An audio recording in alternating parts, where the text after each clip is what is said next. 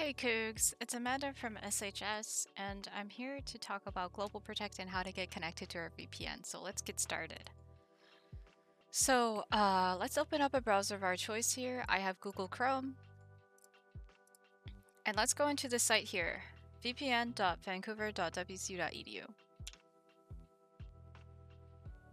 So let's use our login information to get logged in.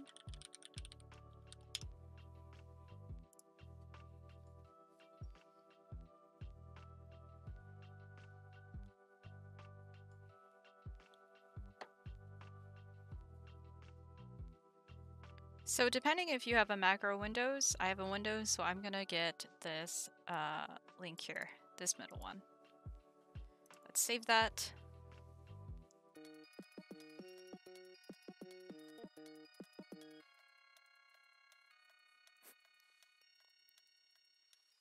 Okay, so once it's completed, let's go ahead and run it. And through this installation setup wizard thing, we will just hit next. And then we will select our drive to where we want to download Global Protect.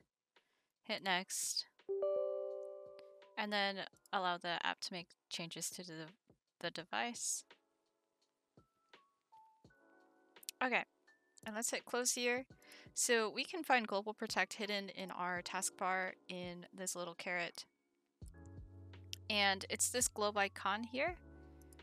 And it says, welcome to Global Protect, please enter your portal address.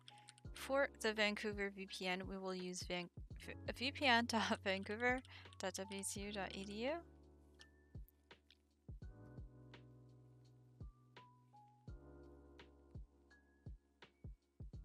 And then it's going to ask us to log in again.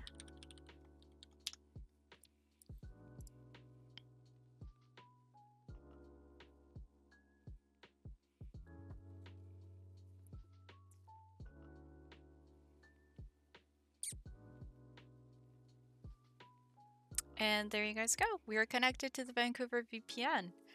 That was pretty easy. And so if you want to connect to the Pullman VPN, here's how we're going to do it.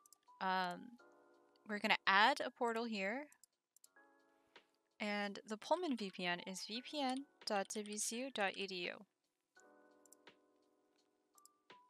And so we're going to go into Global Protect, disconnect from the Vancouver one, and then select the vpn.wsu.edu to connect to the Pullman one. And this pop-up will show here.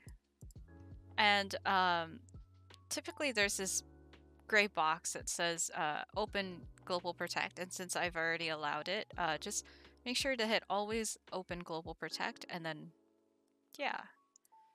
And there you guys go. If you guys have any trouble getting into Global Protect or connected to the VPN, please come and see us. You can schedule an appointment here, or we do walk-ins as well.